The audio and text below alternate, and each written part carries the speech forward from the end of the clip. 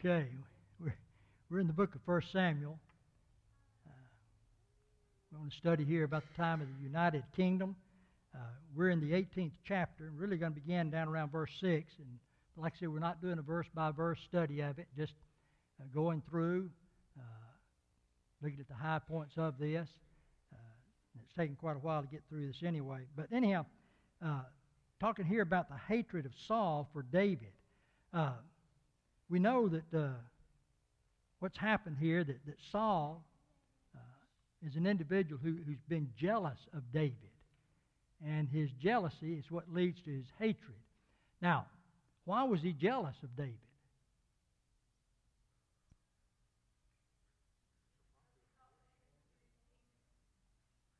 Yes, that's part of it, but there's something that happened before then. What was it?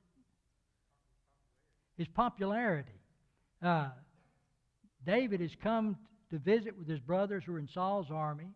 He's bringing food for them to learn how they're doing, to go back and tell his father. But while he's there is when the giant Goliath comes out and makes his boast and makes his challenge to let any of the champions of the Israelites come out and fight against him. And if they defeat him, then the Philistines will serve them. But if he defeats the Israelite champion, then Israel will have to serve the Philistines. And nobody's willing to accept that challenge, except when David hears it. He's embarrassed, as it were, ashamed that there's nobody among Israel to accept that challenge. So he tells the king, don't let anybody's heart bother them. He said, I'll go. And he did. He went out there and defeated Goliath. And when he came back from defeating Goliath, if you look at it in the context here that's given here, when he comes back, look at verse 7. Well, let me pick up at verse 6. As they were coming home, when David returned from slaying the Philistine, the women came out of all the cities of Israel, singing and dancing to meet King Saul with timbrels, with songs of joy, and with instruments of music. And the women sang to one another as they made merry. Saul has slain his thousands, and David his 10,000s. So, in other words, they're ascribing to David. You know, David's done 10 times more than what Saul has done. You know, Saul was a great king. I mean, he was a warrior that led them into battle against the Philistine as well as the other enemies that they had and had been successful in it. But now, here's David. The people are saying David's done more than that. They're giving greater honor to David than they gave to the king.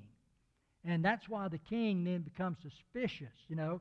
And in his own mind, Saul is thinking, what more could David want than my kingdom? I mean, he's already got all the glory. He's going to him instead of to me.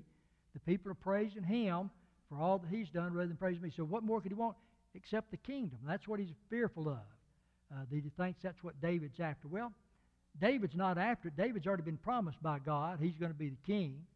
He's already been chosen. He's been anointed by Samuel to be the next king. He's been described by God as a man after his own heart. But David's not actively seeking it. He's not planning on trying to kill Saul so he can take over. He is serving Saul faithfully in Saul's army. He does that. But now, the question is, that comes up a lot of times, if you read that as it's given here, it sounds like that the women began singing these praises to David after what? After the battle with Goliath. Immediately after that. The text, as I'm reading here, now this is a Revised Standard. The text says, as they were coming home, when David returned from slaying the Philistine. Now, Brother Burton Kaufman said he doesn't believe that came immediately after he killed the Philistine. And he has several reasons why he expresses that thought. And I thought really made sense about it. Number one, killing one man is not the type of thing that's going to inspire women to say you've killed 10,000. I mean, you know, we may idolize people and brag about them, but that's going a little bit overboard to attribute to them 10,000 deaths of the enemies when there was only one. But also, in some of the text, they have a footnote that the word translated here, Philistine, singular, could be translated, as it's in some texts evidently, plural, Philistines. So after David came back from killing the Philistines.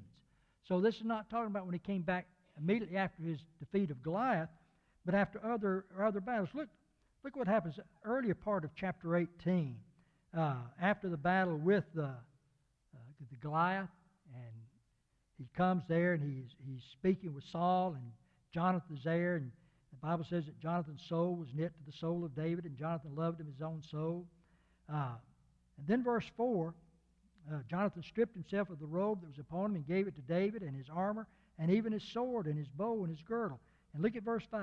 And David went out and was successful wherever Saul sent him, so that Saul set him over the men of war. And this was good in the sight of all the people, and also in the sight of Saul's servants.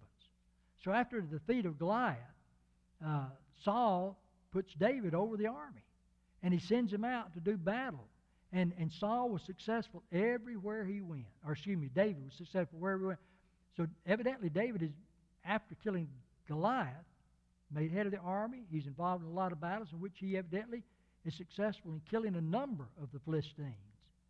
And so it would have been after that time, after he had killed the Philistines, plural, that the women began to sing like this. But whatever the time element involved is, the fact that they were attributing more to David than to Saul, that they were giving greater honor to this young man David than they were to their king, is the thing that caused Saul to become jealous.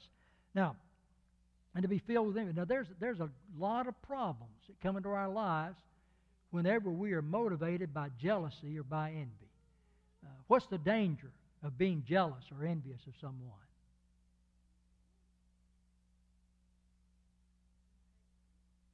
All right, it's going to lead to hatred, which is exactly what happens here. He hates David.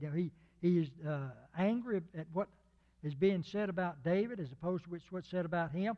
And the text says, put this up, look at verse 9 of chapter 18. It says, so Saul eyed David from that day forward.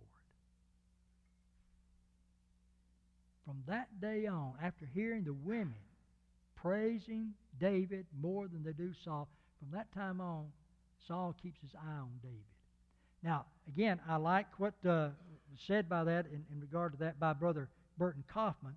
He says this means that from that day forward, David or Saul's jealousy and envy and hatred of David would never be diminished. He looked at David constantly. We do that. Got my eye on you. Well, that's what he was with David. Saul was eyeing David constantly. And he would never get over that jealousy and envy that he had toward him. And that jealousy and envy that he has is what's going to lead eventually to his attempt to kill David. So you've got jealousy that leads to hatred, and hatred that leads to him trying to kill David on this occasion. So Saul tries to kill David. We look at the text here when he talks about that, and this hatred that he has for him and his wanting to destroy David. Let's see if I put that up here. Yeah. Look at it. It says, and it happened on the next day that the distressing spirit from God came upon Saul, and he prophesied inside the house. So David played music with his hand as at other times, but there was a spear in Saul's hand. And Saul cast the spear, for he said, I will pin David to the wall. But David escaped his presence twice. 2 different times the effort is made by Saul here to kill David. Now here's the problem with jealousy and with envy. Jealousy and envy is going to lead to hatred. And hatred eventually will lead to trying to take one's life. Now, we shouldn't be surprised by that. If we're familiar with the New Testament, 1 John 3:15, John says, whoever hates his brother is a murderer, and you know that no murderer has eternal life abiding in him. Why is hatred, why is a person that hates his brother, why is he called a murderer?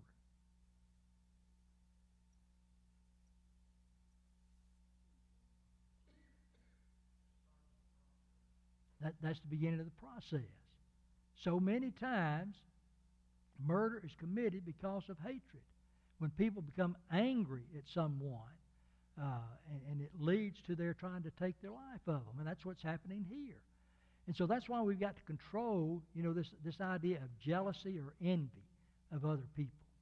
because that's going to lead to hatred, and if it's not checked, if it's not handled properly, that'll lead to people killing, or at least trying to. In this instance, that's what he did. He's trying to kill David, but he does not succeed in that. Two different times, David was able to escape, and evidently, this may be the working of God. I mean, nothing is said about any kind of miraculous deal, but God caring for David, because God has plans for David. He's, like I said, he's already had him anointed to be the king, to rule over them. So Saul tries not once but twice to kill David, and as a result, David has to flee. But the text goes on and tells us that David was prospering in all his ways. God's with him, and God's caring for him and blessing him, and seeing to it that David prospers, because God has great things in plan for him. Now, this is all kind of strange here. The text brings out how that David was given Saul's daughter Michal to be his wife. Now remember back when David first came to visit his brothers, and the battle lines are drawn up between the Philistines and the Israelites, and David hears Goliath making his boast, and David asked a question of those men. What shall be done to the man that destroys Goliath? And what did they tell David? Yeah. The king will give you his daughter in marriage. That was one of the things that was promised. Well, when David is victorious, Saul does give him his daughter, but he doesn't give him Michal to be David's wife at that time. Look over here at verse 17. Then Saul said to David, "Here's my elder daughter, Merab. I will give her to you for a wife. Only be valiant for me and fight the Lord's battles." For Saul thought, "Let not my hand be upon him, but let the hand of the Philistines be upon him." And David said to Saul, "Who am I, and who are my kinsfolks, my father's family in Israel, that I should be son-in-law to the king?"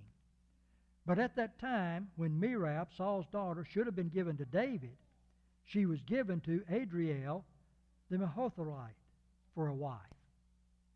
So Saul, "I'll give her to you." He was giving her to him in the hope that he would be able to use her as a means of bringing about David's death, and we're going to see how he's going to plan that also with Michal. But later on, he gives her away to somebody else. And so David never marries her. He doesn't have the oldest daughter of Saul. But then Saul learns that Michal loves David. And that encourages Saul.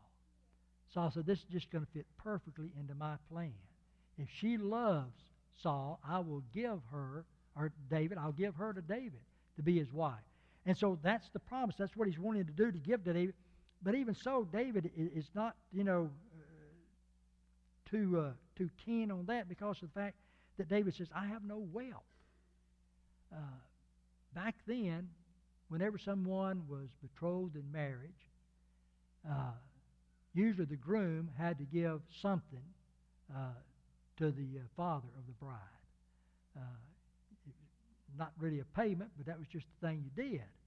And Saul here is the king, and here's David, and David says, "I don't have anything." He views his family as being poor, and evidently that's so. Remember, his older brother told him, "Where are those few sheep that you're supposed to be caring for?" So they don't have a large flock. So he doesn't have a lot of money. And so he says to the people who are telling him that, the king has sent these people today. He said, "Listen, Saul, cares very much about you, and Saul wants you to be his son-in-law. He wants you to marry his daughter." And David says to the man, "Do you not understand what it means to be the son-in-law of the king? I'm of a poor family. Here's his humility. We're not of importance. And I don't have anything to give to the king in this regard. And so, what do I do?" So they go back and tell Saul. Saul sends them back. "You tell David, I don't require anything except 100 foreskins from the Philistines." Now he thought, in doing that when David goes out to try to kill 100 Philistines, that he himself is going to be killed. Now, if you look at what Saul says, "Let not my hand be upon him." He's going to let somebody else do the killing for him. He'll let the Philistines do that. But David knows, that God's with him. And he goes out. And how many Philistines does he kill? 200. He doubles what Saul has required of him. And he goes out and he kills 200 of them and brings their foreskins back to the king. And when Saul sees that, now Saul knows that God is truly with David. And there's just nothing really that he can do about it. He knows that he's not going to be killed by the Philistines or anybody else. If he's going to be killed, Saul feels like he's going to have to do it himself to bring about the death of David and that. And so he's not going to do it. But Saul continues his effort to kill him. His next idea, he commands his son Jonathan and all of his servants, kill David. Again, now, it's going to be at his command, but he's not going to do it literally. You have all of these people to put David to death. That's his desires. Jonathan, you and all the servants are to kill David. Now, Jonathan, of course, isn't going to do that. He loves David as his own soul, and he treats him that way. And so he warns David about his father's hatred for him and what his father is planning to do to bring about the death of David. And so he tells David, you go hide so that Saul cannot find you, and that's what he does. And then Jonathan goes and he talks to his father. And in talking to his father, he reminds Saul of everything that David's done. When none of your men were willing to accept the challenge of the giant, David did.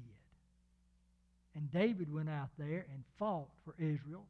God was with him. He defeated Goliath and gained a great victory for Israel that day.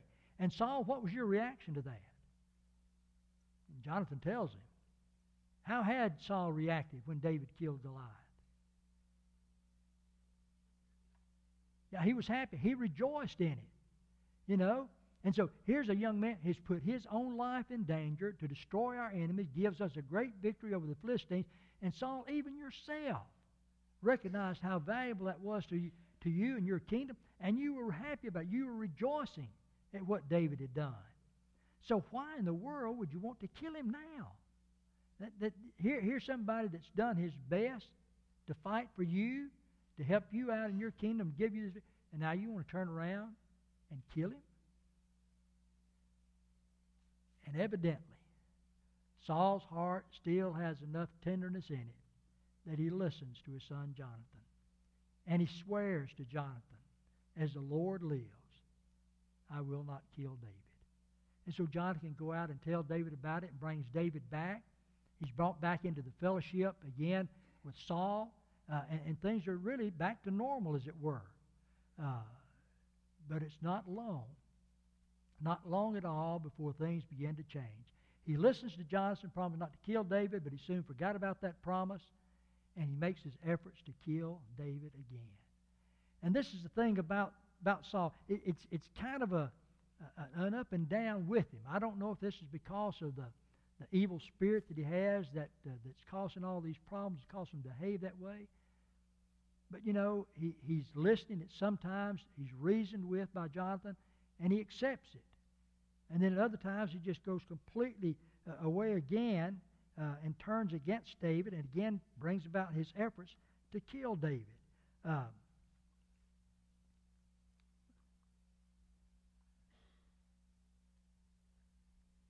This time, Michael is going to be the one to intervene to help David to escape.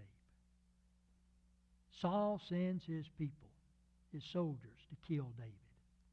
And when they come, and Michael knows about it, she helps David to escape by letting him out the window.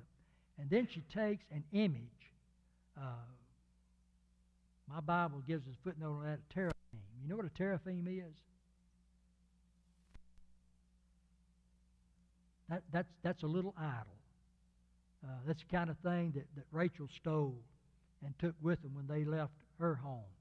And so they had that, and she lays it in the bed, and she makes a pillow out of goat's hair and lays up at the head of it and covers it over. And she tells these men when they come to get David, she says, David is asleep, he's sick, and he can't go. And they look in and see, that, obviously there's someone in the bed, it looks like, and they go back and tell Saul what's happened. And Saul said, you go get him and bring him on his bed that I can kill him. Saul is now determined, and he's not going to let anything. He's not interested in somebody else doing it. You bring him here to me so I can kill him, to make sure that what I want done is carried out. So when they go back, of course, that's when they discover that this is just that teraphim laying there, that image laying in the bed, not David. He's already gone.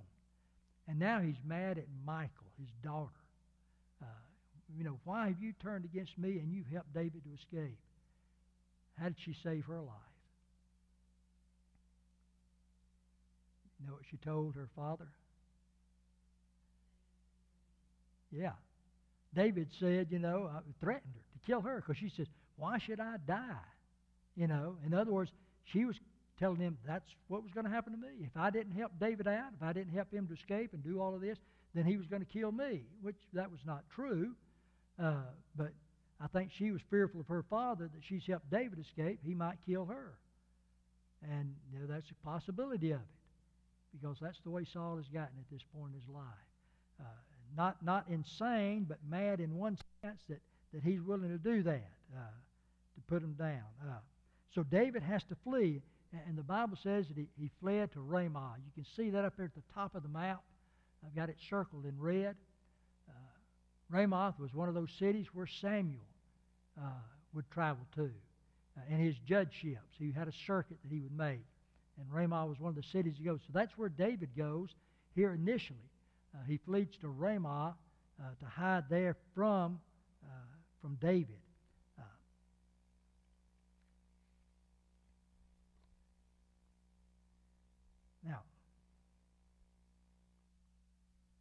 Now Jonathan comes to help David a second time. He's going to do the same thing that he did before. He's going to talk with his father. He tells David, I'm going to talk with my father, and if I find out he's really intent on killing you, I'll warn you so you can escape.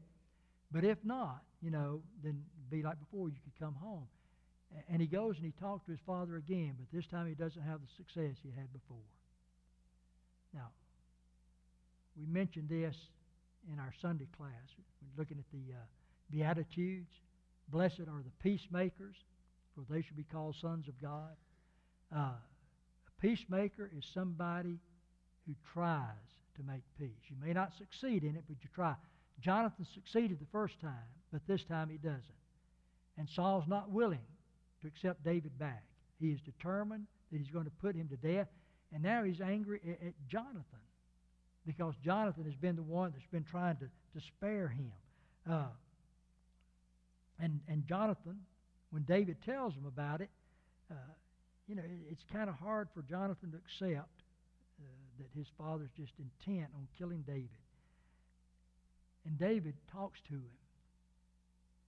He took an oath, and he said, your father certainly knows that I have found favor in your eyes. And he has said, do not let Jonathan know this, lest he be grieved. For truly as the Lord lives and as your soul lives, there is but a step between me and death. Now, Jonathan, it may be hard for you to accept that this is what your father's like, that he's intent on killing me. But now listen, look how he says, truly as the Lord lives. It's almost he's calling God as a witness in this, that what he is saying is true. And what he's saying is to Jonathan, Jonathan, your father is so intent on killing me, there's just a step between me and death. He could be put to death at any time, at any moment by Saul. Now, the statement that he made there, there's but a step between me and death, is an important statement. There's a lot it has to say in that. It's a lot that it teaches us about death. You may have heard people use this before in funerals, but I think it's important not just at the time for a funeral, but just something we need to learn and understand about death. A lot of people say, I don't want to think about death. I don't want to talk about that. I don't want to think about it. But death is a reality. It's going to come to all of us at some time, unless Christ comes back. We're all going to die, and we need to face that. And so there's certain things here to talk about. It's a step between me and death. And just look at this. Number one, that death is a certain step. We know we're going to die. There's several verses in the Bible that I looked at. In 1 Kings 2, 1 and 2, this is when David himself is near death, and he's talking to his son Solomon. And look what he says. Now the days of David drew near that he should die, and he charged Solomon his son, saying, I go the way of all the earth. Be strong, therefore, and prove yourself a man. You know, the Bible has a lot of ways of speaking about death. When Jesus talked about death, how did he describe it? As asleep. You know, when Lazarus had died, he said, our friend Lazarus is asleep. And they said, oh, well, Lord, if that's true, that's good. And then Jesus had to tell him plainly he's dead. But Jesus viewed death as asleep. But I like here the way David describes death as he's talking to his son Solomon. He says, I go the way of all the earth. That's what death is. It's the way that every living being has to go. It's not the way of some of the earth. It's the way of all the earth. And so that he knows that. That's what death is. It's a step that all men have to take. Hebrews 9:27, and as is appointed for men to die once, but after this the judgment. Death is an appointment for everybody. And so when we talk about death being, he says there's but a step between me and death. It's a certain step that everybody has to take. Then one other, Ecclesiastes 8, verse 8, first part of it. Solomon says, no one has power over the spirit to retain the spirit, and no one has power in the day of death. According to James, when does physical death occur? Right, when the spirit leaves the body. As the body without the spirit is dead. When your spirit leaves your body, that's when physical death occurs. But look at what Solomon says about that. He says, no one has power over the spirit to retain the spirit. In other words, when that time for death comes, and it's going to come to all of us, none of us has the power to retain that spirit, to hold it, to hold on to life, to keep it. But rather, he says there, no one has power in the day of death. One translation says no one has authority over death. And so, we can't say, well, hey, death may be for everybody, but not for me. I'm going to refuse. If you don't mind, I'm going to refuse to accept the invitation of death, and I'm not going to die. I'm going to hold my spirit within this body. And Solomon says, no, you can't do that. Death is a certainty for everyone. So it's a certain step. Number two, death is an uncertain step. Well, is that a contradiction? You say it's a certain step, then say it's uncertain. Well, all right. You don't know when it might come. So it's uncertain in that. You don't know when. You don't know how that it might come. A lot of people have then ideas in their mind how they would like to die. That like to die between clean sheets and bed at home surrounded by their family. But it doesn't always happen that way. We don't know how we might die. Jimmy Allen, in one of the lessons he taught about death, he talked about the different ways that men die. And he talked about one funeral he had to preach where a man died, got into a fight in a bar.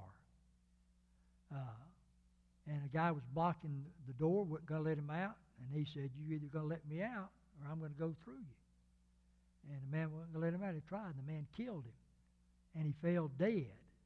And as he did, the man steps over him, and as he's dying, he cursed the man. Nobody wants to die like that. But we don't know. It's uncertain as to how we might die. Thirdly, death is the final earthly step. Some of those passages we've already looked at emphasize that fact.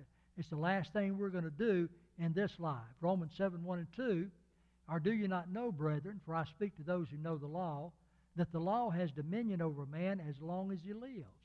For the woman who has a husband is bound by the law to her husband as long as he lives. But if the husband dies, she is released from the law of her husband.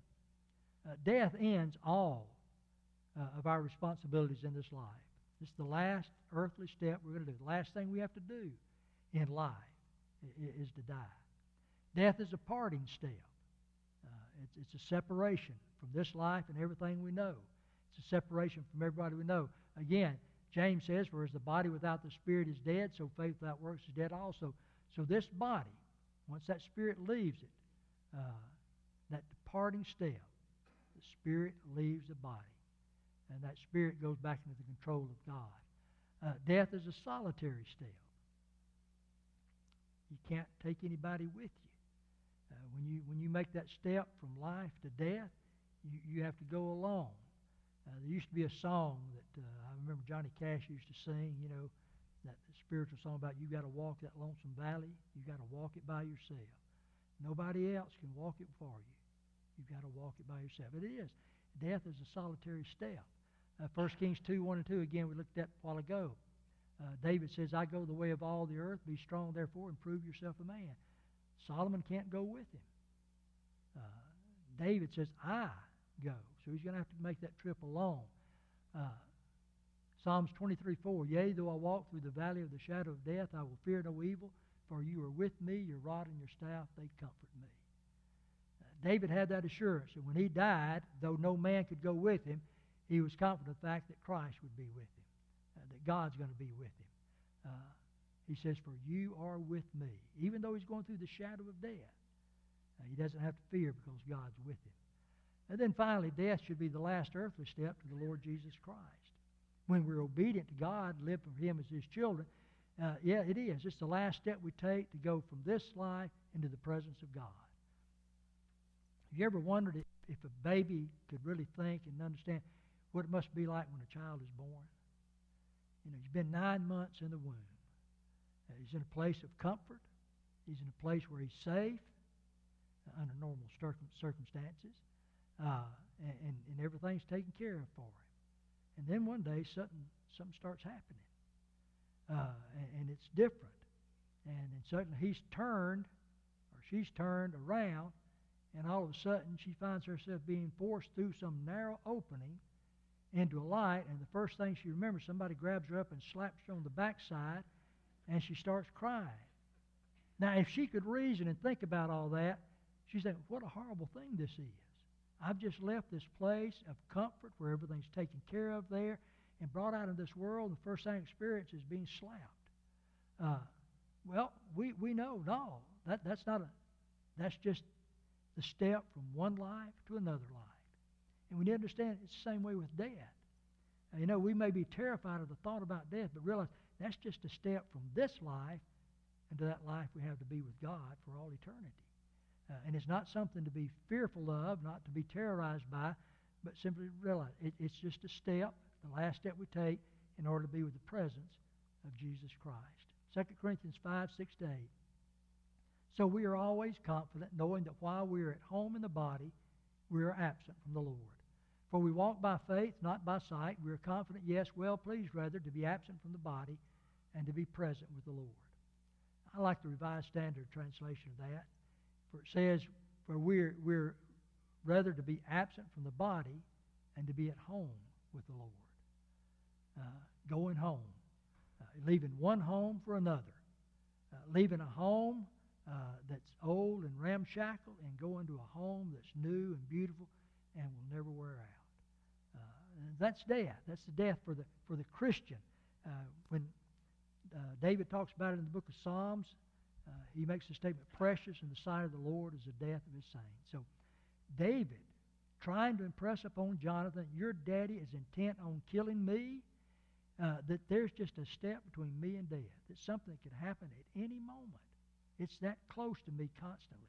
And David never knew for sure what was going to happen to him. So David and Jonathan make a plan. Again, Jonathan says, I'll find out from my father what his feelings are toward you, and if he's intent on killing you, I'll let you know about it. And if not, I'll let you know that it's safe for you to come back. Now, how's he going to do that? How's Jonathan going to be able to warn him? Yeah, have the little boy shoot some arrows, going to shoot 3 arrows as if he's aiming at some target. And if Saul is still angry, what's he going to tell him? What's he going to tell that little boy when he sends him to get the arrows? Yeah, the arrows are beyond you. Keep going. Well, that's a sign to David. David, keep going. But if I say to the young boy, come, the arrows on this side of you, then David, it's safe to come back. You can come home. So that's the plan that he makes for him, to be able to warn David and let him know whether or not he needs to flee or whether or not he needs to come home. And he finds out very quickly what his father's intentions are, that Saul is still angry at David. He's still determined on putting David to death. And so he has to warn him to leave. But now, here's a statement. Again, this is one of those statements in the Old Testament that I truly love. When Jonathan's talking to David, before he sends him off, after he determines that Saul still wanted to kill David, he says to David, tomorrow is the new moon, and you will be missed because your seat will be empty. Jonathan loved David as he loved his own soul. David has been the one who's been invited to attend the meals every night at the king's table. But now he can't come back because Saul's seeking to kill him. And so Jonathan says, tomorrow's a new moon and you'll be missed because your seat's going to be empty. We can look at that at two other ways in which we can apply that as we close our lesson for tonight. Number one, I've used that several times in funerals, but especially when it's been involved family members. To say to someone, there's an empty seat in the family of whoever it is that's passed away. And there's a sadness there because that seat is empty. But for a Christian, that empty seat here means another seat filled in heaven. And so, there's joy and comfort to be found in that. But also, I think about it here at church. When we come together to worship God on Sundays or Wednesday nights, and you look around, and we're creatures of habit. And that generally means that when we come to worship, we have a place where we're going to sit. And you can almost tell when you've been there for a while, you begin to recognize where people sit, and you'll look and you'll notice an empty seat. Somebody's not there, and you begin to wonder why. Well, we ought to be like Jonathan there with David. When we see an empty seat in church, we ought to miss whoever that is. Miss them enough to contact them to find out why they're absent. And if it's something we can help them with, encourage to help them with, to get them back to be where they need to belong and to fill up that seat again. Okay, our time's gone. Let's close with a word of prayer. Father, we thank Thee so much for Your love and all You do for us in life. Thank Thee for allowing us to be here this evening. And we pray You dismiss us in Your care and help us, Father, to be strengthened in our inner man and help us to be the kind of people that You want us to be, that we will bring glory and honor to Thee, that we will be an encouragement and help to one another. In Jesus' name we pray. Amen.